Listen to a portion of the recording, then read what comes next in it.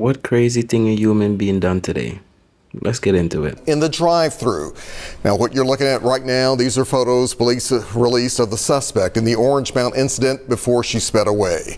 Thanks for joining us, everyone. I'm Alex Coleman. Hi, I'm Shay Arthur in for April. As WREG's Dorita Patterson tells us, investigators are now trying to put a name with that face we just saw there to track down the woman wanted for pulling the trigger. At the start of a new day, police are still looking for new clues following a deadly attack. Monday night, detectives were called to this Church's Chicken along Park Avenue in the heart of Orange Mound.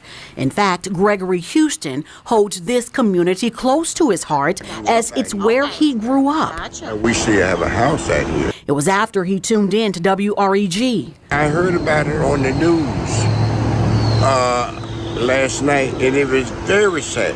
Knowing this area was now at the center of a homicide investigation. To see and hear that a young lady got killed on her job, trying to make a living for herself. Police say a female worker here got into an argument with another woman in the drive-thru lane. Detectives say the employee walked outside to, quote, get some air. Without warning, shots were fired.